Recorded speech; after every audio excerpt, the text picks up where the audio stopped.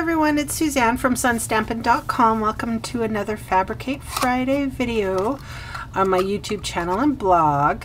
Today I have this super cute little squat box for you today. I decorated it with some retired paper. I apologize. I will use a current color today. So this is Daffodil Delight. And we're going to need a piece of cardstock that's 9 inches by 6.5 inches. And on the long side, I'm going to score at 1/2 inch, at 3 1/4, 4 3/4, and 7.5. Spin it round, 1/2, 2, and 5. You don't have to write anything down. I have a direct link in the description bar below to this project's blog post with all the information you'll need if you want to recreate it. So I'm just folding and burnishing my score lines.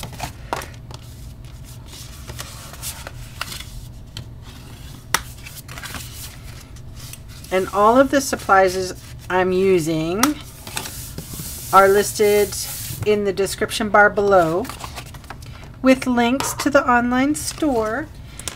I'm going to start cutting now this little rectangle, and then we're wedging out here, and this square rectangle are also gone.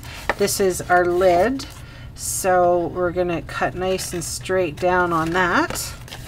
And these are our flaps for the inside. So I'm just going to wedge out a little and wedge out a little.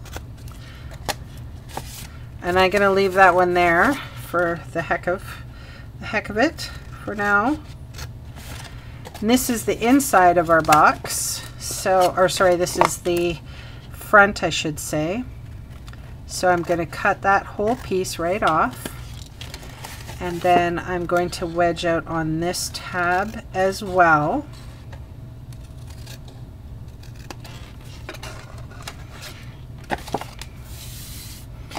Now flipping it round, I'm going to cut up, wedge, and wedge.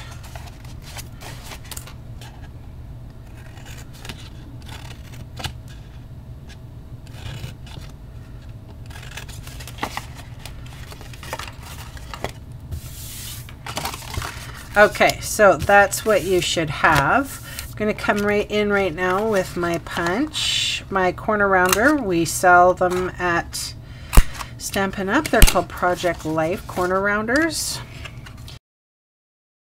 So I am using the Fruit Stand Designer Series paper, and I love it. And we are going to require front and back 2.5 by 2 3/4. So let me just double check, 2 3/4 by 2.5. So which one goes where? There we go. Perfect. So you're going to need 2 of those sizes. And then for the sides, 1 1/4 by 2 3/4. I love this paper. Have I said that before? I love it. It's so fresh and unique. I love it. It has tiny little apples on the other side.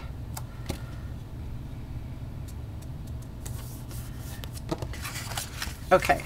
So fast. Okay, so now I'm going to take my punch, and I just want a little blip out of there, so that a fingernail hole basically. And then fast fuse.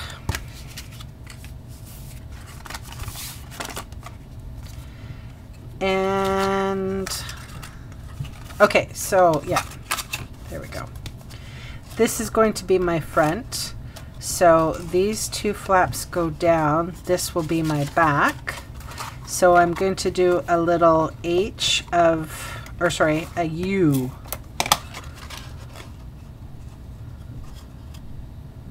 Of adhesive. And then just 2 straight lines for here. Perfecto. Okay, so reason why I left these long is because I'm going to snip them off now. And this way I can come in and get 2 at once, and it hides the present within and it makes it decently even.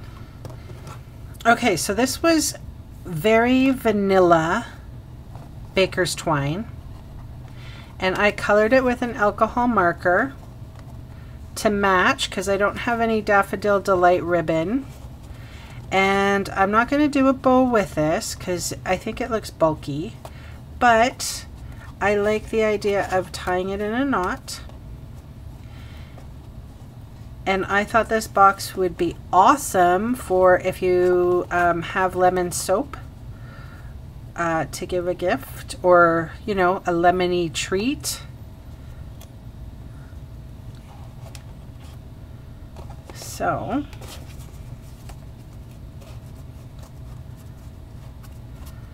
and I'm just going to jig it over to the side. Perfect.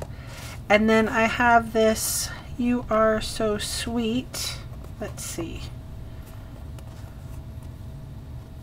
sentiment, and that comes from the Thoughtful Banners stamp set, and I stamped in Daffodil Delight.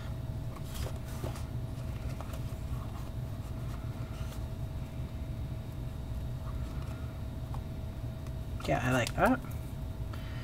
So just a little bit of dimensional bones on the back.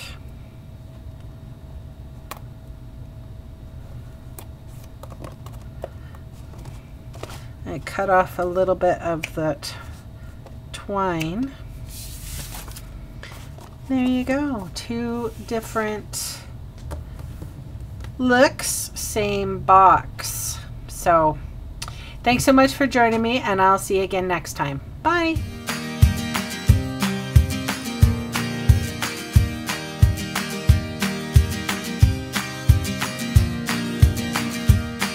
Hey, thanks for sticking around to the end of the video.